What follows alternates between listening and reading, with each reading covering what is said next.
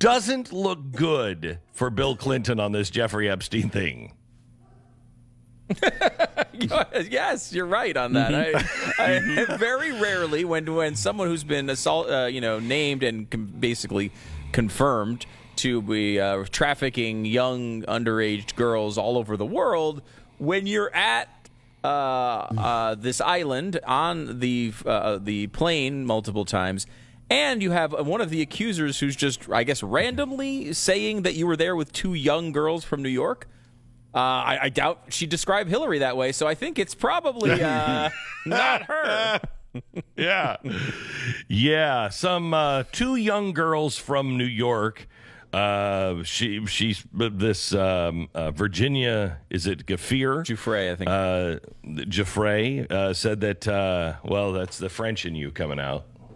And I've also watched 14 Jeffrey Epstein documentaries, so I have heard the name pronounced. You know, I watched the first one. It's so disturbing and so dark. It is so disturbing and dark. You know, still, it's funny because I've listened to podcasts about it, and, you know, the Netflix one was, I think, the one you're referring to. There's been a bunch of them. It really, one of the best things, if you actually really want to read about how twisted this guy was and all the stuff he tried to pull off, is that initial Miami Herald story about it. It's probably the best one still. There is so much detail about all the stuff that this guy tried to do, and I don't mean as far as, like, you know, sexual detail, which is obviously disgusting, but just like the balls of this guy to say, I'm going to continually recruit high school girls from the surrounding communities that were just like, I mean, you know, there is a known thing about high school girls that they tend to talk and gossip a lot, right? Like, that's like every movie that you've ever seen about high school is how, and you're expecting to basically bring in dozens and dozens and dozens of these girls and expect no one to talk. The only explanation can be that he was so confident that he would never get in trouble for this because of all of this other stuff he had going on, that he just didn't care. Plus, he didn't think there was anything wrong with it. Yeah, he was definitely a defender of the overall philosophy. He thought it was fine. He did.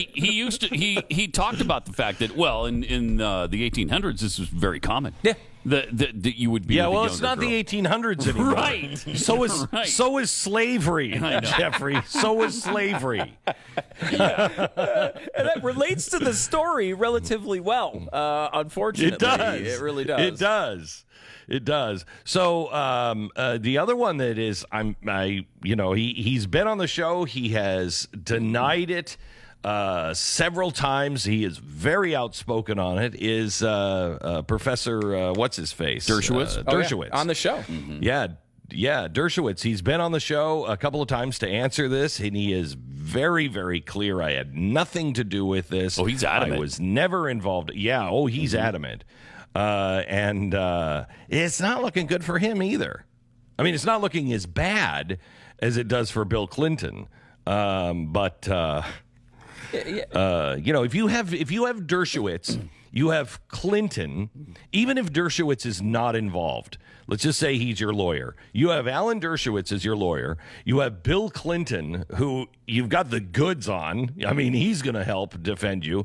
I mean, he also helps, hurt you and your credibility on this, but you've got him. You have other powerful people involved. The FBI, these are all, what was released yesterday were all notes from the FBI. The FBI knew all of this stuff. They knew all of this then. Why wouldn't you think you're going to get away with it? I mean, it's just, you're involving, there's, think of the Elliot Spitzer thing, right? Remember Elliot Spitzer with all of his shenanigans back in the day?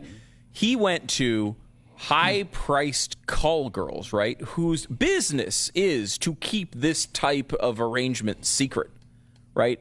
And he was very powerful, but he went down a road well-traveled for this type of activity. The idea that you could just go to random girls who live in trailer parks and just essentially abduct them for a couple of hours and then release them back to their high schools so they can recruit more of their friends is something so much different, right? Like, it's so over the line and crazy that he would think he would get away with it, and he did. Well, for a long so time. long. A long time. Amazing. Yeah. which leads one to believe that he had some sort of connection. He was either working for the intelligence community or he had the goods on so many people that he just thought, if I go down, we all go down.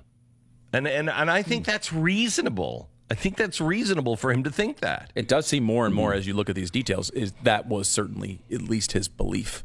I mean, it does seem. I mean, even in the documents, Giuffre says, everyone owes me favors. That's the way he talks about. Well, how can these people be here? Well, everyone owes me favors.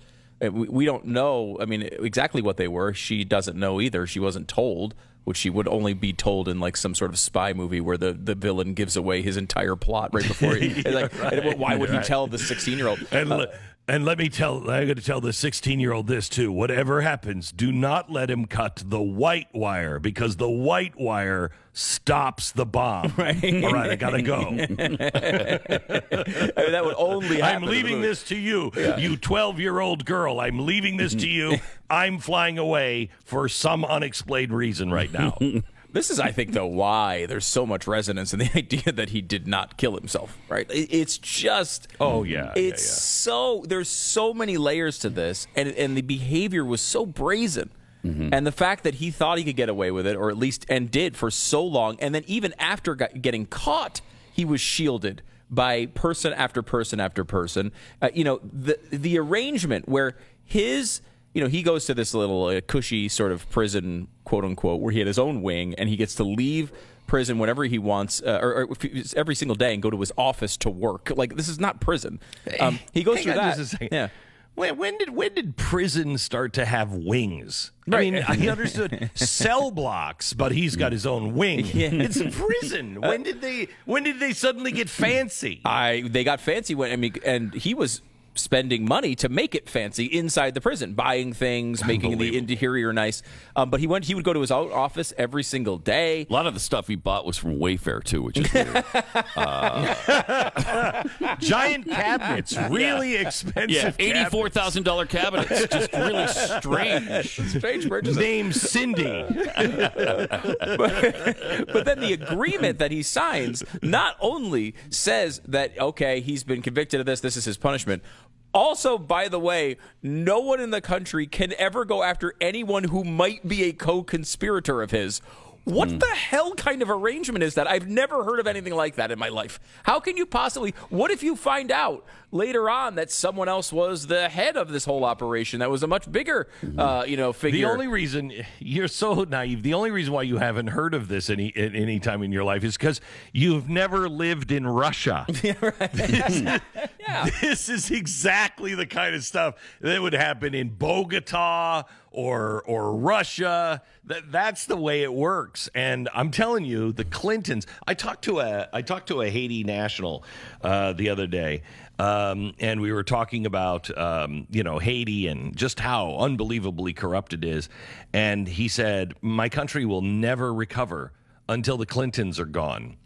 He's like, the Clintons are so corrupt, and they have used Haiti as a money laundering system for so long, and everybody's in on it. Everybody's in on it at the upper level.